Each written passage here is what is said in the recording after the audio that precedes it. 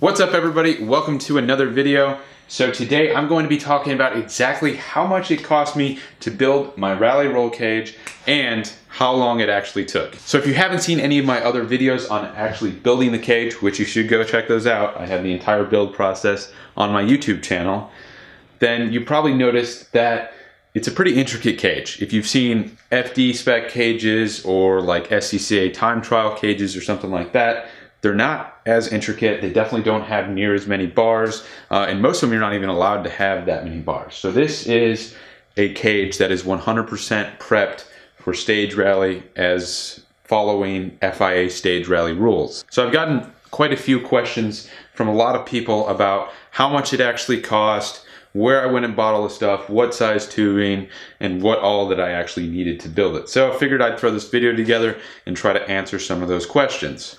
So the first thing on the list, and the most expensive and the most abundant material in the actual cage, is of course the tubing. So that made up most of the expense on the roll cage construction. So the actual total for all of these bars that I paid was $674.15. So I went with drawn over mandrel, mild steel, and this is 1 3/4 095 wall.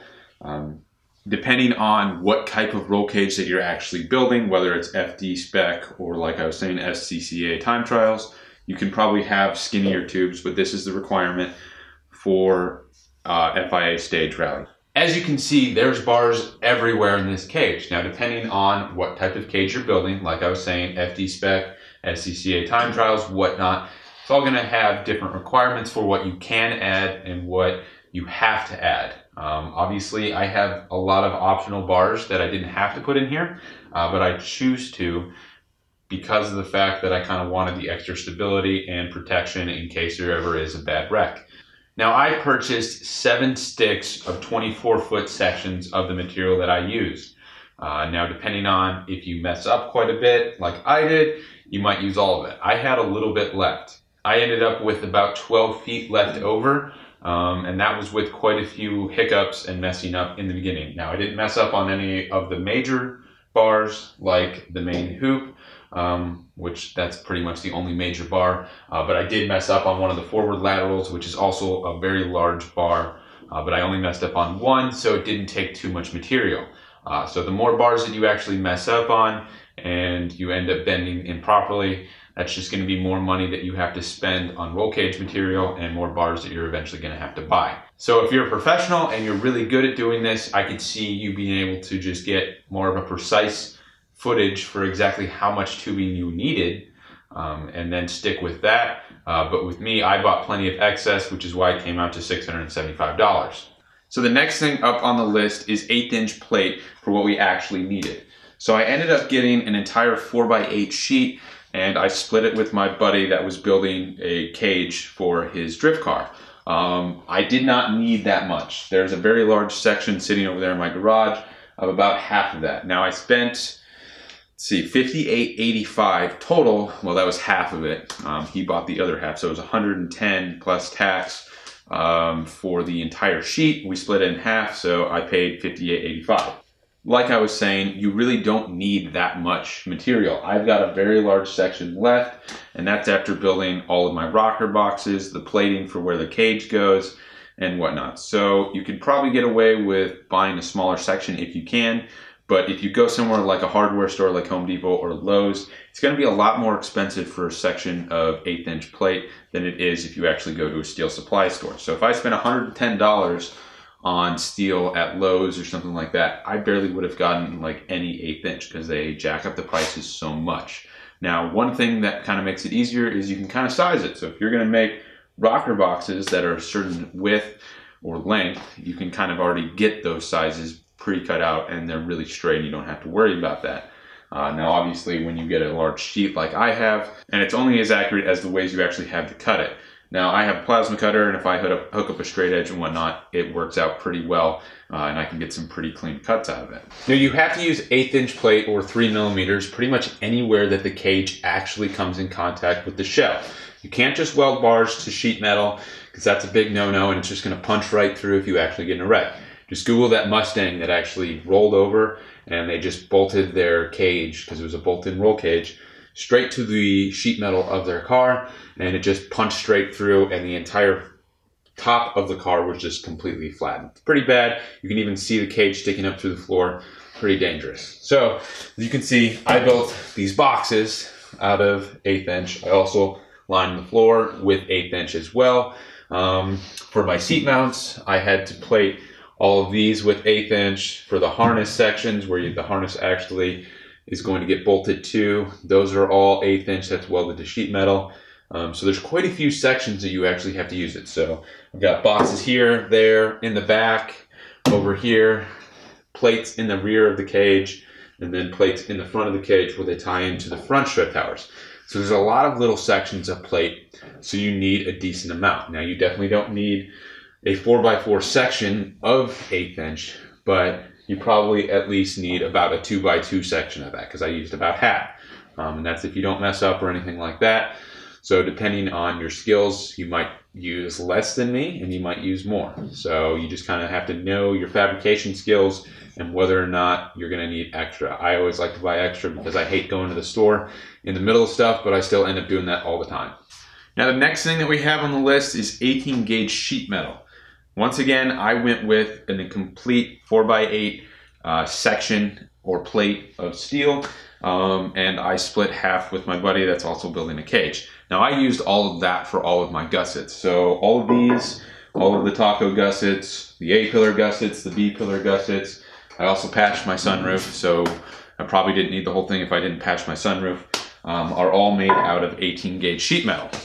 So depending on if you're building a drift car or whatnot, it's going to require different areas that you actually have to gusset.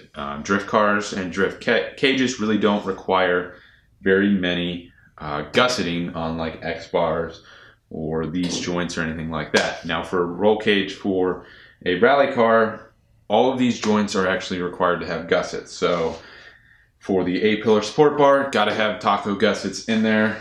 For your X and your main hoop, if that's what you ran, you got to have taco gussets back there, and you have to have gussets in your door bar if you do an X, whether it's 2 continuous bars or it's 1 continuous bar and then 2 sections actually welded to it to make the X. Now I decided to actually add in these A-pillar gussets as well as a windshield gusset up here that you can't see, and the B-pillar gussets. I like how they look. They're kind of like more of an aesthetic thing, and they kind of add a little bit more rigidity to the cage and tie it in a little bit more to the chassis.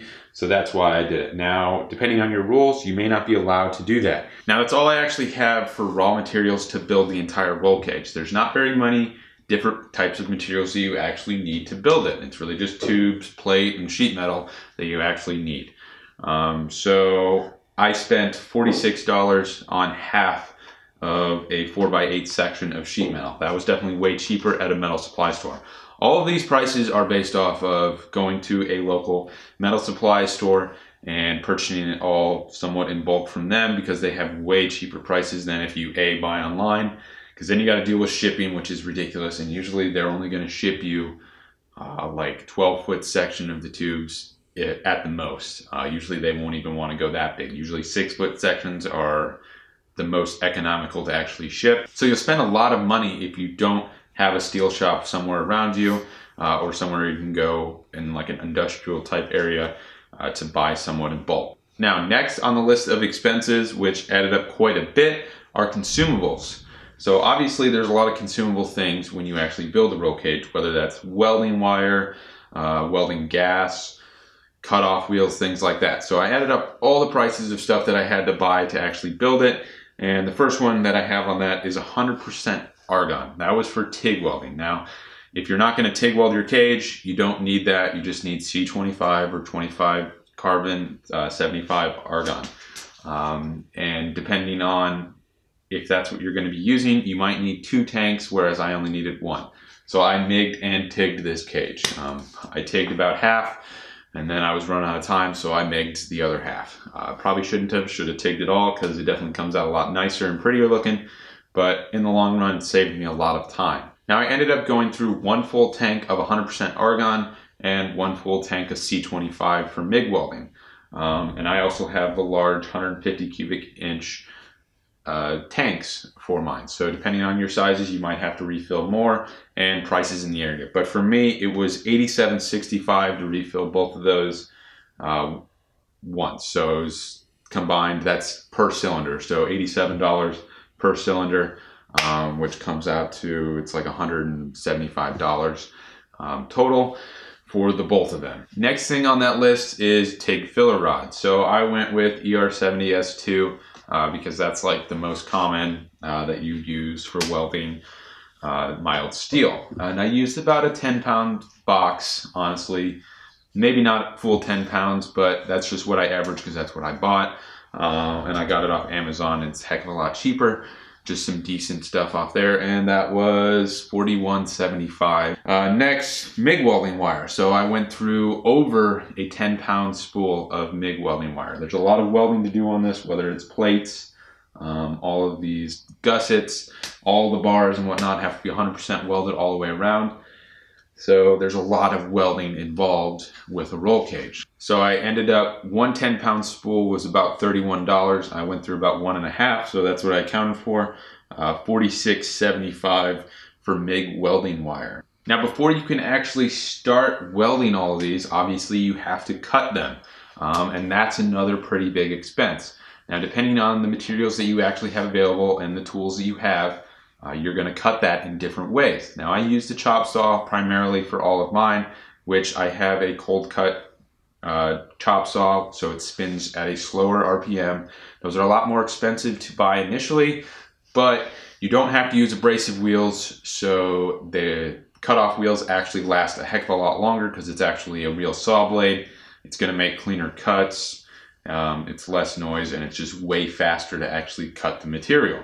I'd look it up if you're interested in that. But I am going to come out with a video pretty soon about all of the tools that I actually use to build it, what's actually necessary, and some extra tools along the way if you want to spend a little bit more and have a little bit easier of a time from what I found of actually building my cage. And so cutoff wheels, these are just for your grinders. So if you're going to use like a normal 4.5-inch angle grinder, which you have to use for a lot of areas. I definitely used it quite a bit. I just bought a 50-pack off Amazon, and I still have a bunch, but that's my price that I actually put in. $29.82 for all of the cutoff wheels. And like I said, I've got a bunch. They don't last that long, but because of the fact that they come in bulk, I saved a lot of money because if you go to like Lowe's or Home Depot, they're about $6 a piece for like a DeWalt cutoff wheel. So I just went with like a cheap no-name brand off of Amazon, and they actually work surprisingly well, and they last almost comparable to like a yellow brand type of tool. So that's good. You can definitely save a lot of money there. Next was the actual blade for my chop saw. So I went with an Evolution saw blade, and that was $78.75. That's kind of expensive if you think about it initially, but it can be resharpened. It's reusable. You can use it for a long time. It doesn't necessarily wear out unless you use it improperly and you don't tighten it all the way. And the saw blade actually will bounce on the tube, then it doesn't last as long, and you'll actually break teeth that way. So make sure your material doesn't spin and your blades will last a lot longer. So I also bought these blue stripper discs to remove any of the mill scale or just clean up the areas before I actually welded them. I really liked these things to strip paint, and they last a surprisingly long time and remove a lot of material, but they don't remove any metal. So that's what's really nice if you're worried about using a flap disc. Definitely don't use a flap disc to clean up a tube because it's really easy to bring a tube down quite a bit of wall thickness in just a few seconds by using like a 60 or 40 grit flap disc like this. Now you still need these, but if you're just cleaning up the edges for welding or trying to get rid of some of the stuff on the tube, I would recommend something like this to actually strip them. So I bought, I believe it was a 5-pack of these, and it was, one second, $34.99. So a little bit more on the expensive side, but they last a really long time. I still have all of them left. Some of them are a little bit more worn down than this one, but they last a really long time, and I still have like 2 or 3 brand new ones. Now I still had to buy quite a few of these flap discs to actually clean up all of the coke joints and get them to fit well as get rid of any lips and sharp edges and whatnot. So these are still required. to actually make this and clean up your edges, especially if you're going to be notching by hand. Now I bought another cheap like 10 pack of a non-name brand Amazon special, and I spent $20 on, I think it was 10 or 20 of, yeah, it was 10 because they were $2 a piece of these stripper discs, and I went with 60 grit, and it lasted a really long time. I still have a bunch of brand new ones that I haven't even touched. Now, depending on how you're actually going to be notching, those numbers are going to change. If you're going to be notching all by hand, you're going to be using an angle grinder to do most of those, and just making like a paper jig or whatever you choose to do to actually make those cope joints. You might need more of the actual cutoff wheels and more flap discs. I was using hole saws for everything because I actually have a notcher, and I would recommend getting a notcher because it saves you a lot of time in the long run. So since I actually used a notcher, I got to factor in hole saw blades. So if you use a notcher, you can kind of go off of mine. Now I went with, total was $57.42. Most of them I bought were at Amazon, and the reason that's so high, not necessarily because I went through a bunch, but I have a bunch of different sizes. So all of these, which are the gussets and whatnot, all require different holes to be in them. Now you could have like a pneumatic punch and actually like put a hole in there. A step bit can do that too, but most of them don't go that big. So I bought anywhere from 3/4 of an inch hole saw all the way up to 2 inches, because these are 1 3/4 dimple dies. These are 1.5 inches. These are 1 inch, and then in the back we got 1 1/4 and 1 inch, I believe. And I think I even went with 2 inch in the windshield gusset. So like I said, I've got a very large variety of hole saws now, but most of them are still good. I probably only went through like 3 or 4 of the 1 3/4, because those are what you're going to need a lot of, because that's what the actual tubing diameter is. So you have to get whatever size your tubing diameter is to actually do the notches. So I went through, like I said, probably 4 or 5 of the actual hole saws of 1 3/4. Now that's pretty much it for consumables that I actually have on my list of items that I had to buy. So next thing, it is optional. You don't have to do it, and you definitely don't have to do it the way that I did it, but that's paint. So I went with primer, base coat, and clear coat. Now you could go with just priming it and then doing like a single stage paint. That way you don't have to worry about clear coat. That might save you a little bit of money, and it'll be a lot easier because it gets rid of one step. But that's on you. I'm not a professional painter, and I'm definitely like, I'm not even a marginal painter type of thing. So this turned out pretty poorly.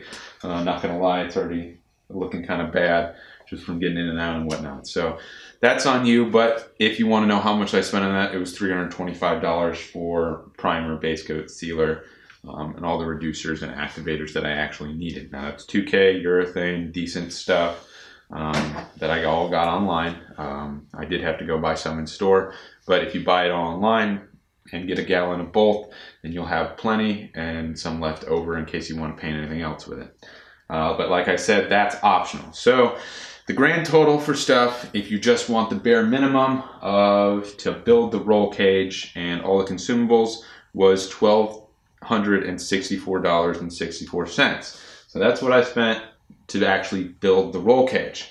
Now with paint, that gets up to $1,589.57. So with paint, $1,500, $1,600 technically, to do the entire roll cage. Now that total is definitely significantly cheaper than if you wanted to pay someone to actually build you a roll cage. Quotes for a cage that's this sophisticated, if it's MIG welded, are usually between $4,500 to $5,500. Now that's a fair price to pay someone, I'm not gonna lie. It's a lot of work to build one of these, and it takes a long time, especially if they're really good at what they're doing and they get you a really tight fitting cage, because mine's probably not that great, and a professional could definitely do it a lot better than I did, because that's what they do all the time. So definitely, that's a fair price to pay. You should definitely pay your fabricators that much money, because that's how much money I would want to do if I did that for someone, because it sucked and it took me a really long time. So I would probably say about 9 weeks worth of work went into this. Now, like I said, I wasn't working on it every night, maybe a couple hours here and there every week, probably 10, 15 hours on the weekend actually putting into it. So if you factor in that, so about 196 hours approximately said, build this. Now, professionals can do it way faster than me, for sure. They usually average this probably in like 100 hours. So they could get it built in about 2 weeks. So that just goes to show that it's definitely worth it to pay if that's what you're gonna do. Now, this isn't the total price. You need a lot of tools to actually be able to build it. Then you have to be able to use the tools. I'm not that good with using the tools, but I believe my ability, and to me, I would rather spend the money on the roll cage, because it would have been $5,500 to buy this, to spend that other $4,000 on all the tools that I need, or whatever tools that I didn't have that I need, type of thing, because I'd rather learn more of a skill and become more proficient at something rather than just pay somebody to do it, even if I make mistakes and it takes me a lot longer. And I have fun doing stuff like this, so that's kind of why I did it. But you have to know yourself, and if you don't have the ability, you don't have a place to do it, you don't have any of the material. I had quite a bit of the tools and stuff like that to actually do it beforehand, so that wasn't a huge issue for me. It wasn't like a huge $5,000 cost that I had to spend to buy everything outright. Like I kind of said in the middle of the video, I will be making a video about all the tools that I have that are required to actually build it, kind of go into depth, show those a little bit, and some of the extra ones and some that I found that I don't have that you could have, that would definitely improve your experience and the ease of building it, as well as your accuracy in building it, and how much time it actually takes. Now, most of the stuff are like bare bone level stuff. You can definitely get super expensive benders that are going to be super precise and whatnot, but that's not what I can afford. So, and I figured that if you're watching this video, it's probably not what you can afford either, unless you're a professional fabricator and you're just watching this to make fun of me. That's fine too. But yeah, that's all I got for this video. Hopefully you guys enjoyed it, and I tried not to talk too much on it, but I think this video still was pretty long. So hopefully I answered quite a few of the questions that I've gotten, and if you're interested in building a roll cage, definitely feel free to ask some more, and I'll try to answer them, whether it's a comment or another video in the future. If you're not already, I would really appreciate it if you subscribed, liked the video, comment, whatnot, let me know how I'm doing, and if you like the build and stuff like that. Stuff like that definitely really helps keep my motivation up when I'm building something like this. And it's cold in my garage and I don't feel like working in it like it is right now, and I'm making this video instead of working on the car. But hey, I wanted to make this video for a while, and I figured that it's finally at a point where I can actually make a video on the roll cage build. Anyway, that's all I've got for this video. I really need to get back to work on this thing, because I've got 5 weeks now, 4.5 actually, to get this thing completely done for a rally. So there's a lot of work to do. So I'm gonna get back to it. I'll see you guys with the next video.